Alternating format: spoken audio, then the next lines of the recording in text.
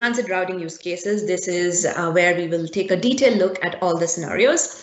So first, let's understand the concepts. When you have S2S sites or point-to-site users or express routes, you basically connect them with a connection resource. And they are all connection resources that are connecting those endpoints to some gateway inside the virtual WAN hub.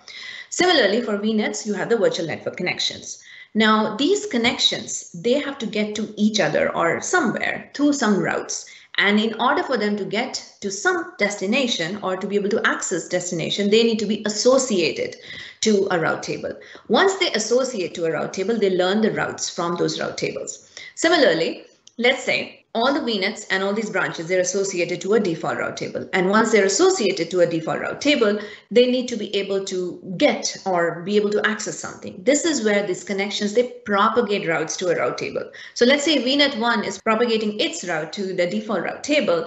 This is how the default route table gets the route or learns about the routes dynamically. So here I have propagated the routes from all my branches, which is the 192 address prefixes, and all my VNets, which is the 10 address prefixes. And because all these routes, they all show up in the default route table. And if all these VNets and branches associate their connections to this route table, this is how they get the any-to-any connectivity. So moving on, there's the new concept of custom route tables. VNets can associate to custom route tables. Branches cannot associate to custom route tables. And when I say branches, it means site to site, point to site, and express route. So let's say we have a custom route table called RT VNet. VNet 1 is associated to it, and it also propagates its route to it. So the route gets into the route table dynamically. And let's just say that VNet 2 also propagates to it. Now, what this means is both these VNets have propagated the routes into this route table. And for this example, let's assume that the VNets, in order to get to these branches, they need to be able to get through a virtual appliance, which is sitting in a third leg. It's sitting inside this VNet 3. So in order to do that, you would actually go ahead and add a static route for these branch prefixes. So you can aggregate them. So I have aggregated it here. And the next hop is this VNet 3 connection. But then in order for the traffic to go from VNets to these branches via this pink dot, which is a virtual appliance, there needs to be somewhere we need to enter this IP. This is where you are actually going to add a next hop IP in that connection resource. So with a very simple way, you basically done this. Now let's look at it how you isolate VNets. So in this use case, you basically have two VNets, some branches, and you want the branches to be able to connect to each other, the branches to be able to reach VNets, but the VNets need to be isolated. So let's start with the default route table. The branches, they associate to the default route table. And because we want to isolate VNets, we want to customize how the traffic flows. So we will create a custom route table. In this case, we have created RT VNet. The VNets are associated to it. Because the branches need to be able to get to each other and they associate to the default route table, they'll propagate, which are these yellow lines, to the default route table. And the branches, they need to be also able to get to VNets, which means the VNets, they need to be able to propagate their routes into these route table. Also, the branches are required to be propagating to the custom route table because the VNets are associated to the custom route table. And if they see the routes of the branches, that's how they know how to get to the branches. Now, with a very simple way of association and propagation, you have simply isolated the VNets and still kept the flows between VNets and branches. The next use case is how to route to a shared services VNet. So let's say we take the same setup. We have a shared services VNet and we have an entire network behind it. And it's like a one-way street. So let's say VNet 1 wants to get to another network behind this VNet. And it has a shared services VM. And that's why I'm calling this a shared services VNet. Branches, they need to be able to get to each other. Branches need to be able to get to VNets, all the VNet 1, 2, and 3s. But VNet 1 and 2, they need to be able to get to this network. So how do we do that? So branches, they associate to the default route table. They will propagate to the default route table. Because they need to be able to get to VNet 3, VNet 1 and 2. So all of these VNets will propagate to this route table as well. The VNets 1 and 2, they associate to the RT VNet, which is the custom route table. Because they have to get to the branches, so the branches, they propagate to the custom route table. And because these VNets need to get to VNet 3, so VNet 3 also propagates to this custom route table. With this very simple association propagation, we've essentially now steered traffic in a different way to a shared services VNet. The next use case is the custom isolation VNet. Here, I have a setup where I have a blue VNet and a pink VNet. And basically, the concept is that I want the blue VNets to be able to get to each other, the pinks to be able to get to each other, and the VNets, they should all be reachable from all the branches.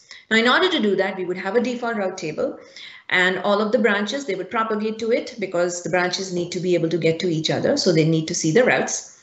Then for the custom route tables, because we want to isolate the pink and the blue VNets, we would have custom route tables, the blue VNet, and there's a custom route table for the pink VNet. And this is where I want to introduce the concept of labels. Labels are logical grouping of route tables. So if you wanted to send traffic to multiple route tables, you wanted to have routes for multiple route tables, then you would propagate to a label, and this would just propagate to all the route tables with those labels. So in this case, all of the blue VNets are associated to the blue custom route table, and the pink VNet is associated to the pink route table. And the branches, they need to be able to get to the blues, and the pink VNets, they need to be able to get to the branches. So obviously the branches have to propagate to the blue and the pink route table. Similarly, because the blues have to get to each other, so all of the blues, they are going to be propagating to the custom route table blue, and the pinks are going to be all propagating to the custom route table pink. With this, the last step would be to make sure that the branches are able to get to these blue and pinks. So that's why all of this blue and pink VNets, they should be propagating to the default route table because that's what the branches are associated to. The next use case is where we take a closer look at the routing configuration. So with any-to-any, the default route table gets all the routes of all these connections, the VNet connections, the branch connections. And this is what gives you any-to-any. But actually what's happening is the routing configuration of this VNet and the branch connections, they are getting the association and the propagation set to the right route tables, due to which they're able to support these flows. The next one, we mix it up a bit. Basically, we take the previous use case where we have a default any-to-any, but we have a firewall in the mix. If you use the Firewall Manager UI, the routing is taken care of. It is abstracted for you. The user goes and picks an option to secure internet traffic, which is where Azure becomes the internet edge. So you can do VNet to internet via the Azure Firewall, branch to internet via the Azure Firewall. And for the private traffic, let's say you decide to go direct, all you have to do is in the Azure Firewall Manager UI, secure internet traffic, and the routing kicks in, which basically is a static route of 00 with next hop Azure Firewall in the default route table. Very simple. The next use case is one of the most prominent use cases where customers want to be able to route traffic through virtual appliances. So here I have a pink dot in both these VNets, VNet 2 and VNet 4, and this is an NVA or network virtual appliance. Let's say they have an entire network behind it and they want to be able to do VNet to VNet. So in order to do VNet to VNet, this is the topology that is supported in Virtual WAN. Currently, we do not support the ability for going from VNet to VNet through another virtual appliance which is sitting in a third VNet, but that's in our roadmap. So let's say you have this network and you have a default route table set up with all the branches and the VNet spokes propagating to it.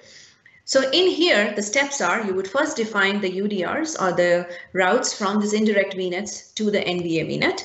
The second step would be to ensure that there is a static route to get to the NVA connections, and those you would add to the default route table. And then the third step would be to make sure that you specify the NVA IP in that VNet connection. So this is how you get routing through the NVAs, and you can basically mix and match it up with the other use cases to give you all the flows. And in this case, you get the V2V flows. You can get across hubs within the hub. You can get branch to VNet across hub within the hub. And you can also get the internet cutout flows in here. Let's take a closer look at the portal. In the portal, every hub has a routing section, and inside the routing section, you can basically create a route table. You can set up the static routes in the basic tab. You can set up labels. You can associate the connections. So when you pick connections here, all you're doing is you're associating those connections to this route table. You can propagate the routes from connections. So when you're selecting, let's say, a VNet connection in this dropdown, what you're saying is propagate routes from that VNet connection to this route table. Also, you can look at the effective routes of a route table. And here, as you can see the next hop, you can see origin from where this route was learned, and you have a lot of information through which you can do some troubleshooting. To summarize, branches are all collectively terms for site-to-site, point-to-site, and express route connection. They associate to default route table and they propagate to the same set of route tables. So let's say branch A propagates to route table A and branch B also will propagate to route table A. Similarly, for custom route tables, you have certain abilities. Custom route tables, they apply to VNets. You can set up static routes, you can view effective routes. And the last concept here is if you did not want to propagate routes, you can propagate to something called a non-route table, which basically is saying that the connection does not want to propagate the route to any route table.